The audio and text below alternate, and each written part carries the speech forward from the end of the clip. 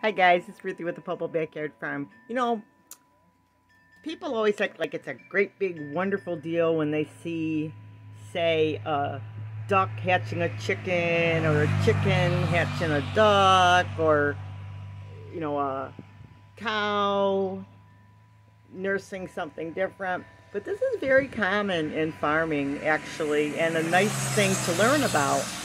I even heard of a pig nursing tigers.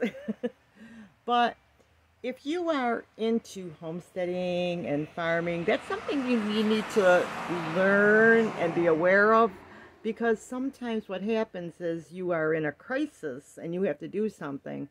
I remember one time I had a rabbit, and she had a big huge litter, and it was her first litter, and she was not going to take care of any of them. So I was going to lose like 10 rabbits, which wasn't, how do I put it? It was more of the thing of the,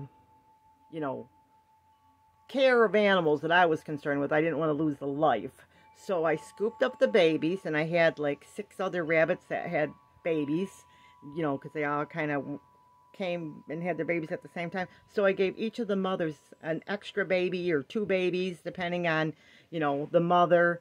And like if she had maybe 5 babies, I might give her 2. If she had 8 babies, I might give that one 1.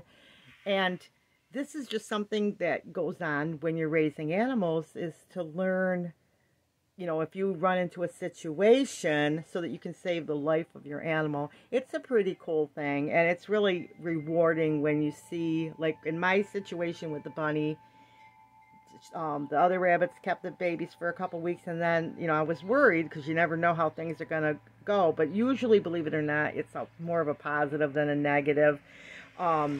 I picked up the babies and gave them back to the original mother, and she was fine, and she worked it out. It was just, she was probably scared, new to mothering, and she didn't reject the babies. And if she did, I would have just put them back with the other mothers. But I just thought that something that happens all the time in farming. It's not unusual at all. Like I said, a tiger even got nursed by a pig. So anyway, I hope you enjoyed this. I hope this gets your mind thinking. And remember, big or small, you too can be a backyard farm. God bless.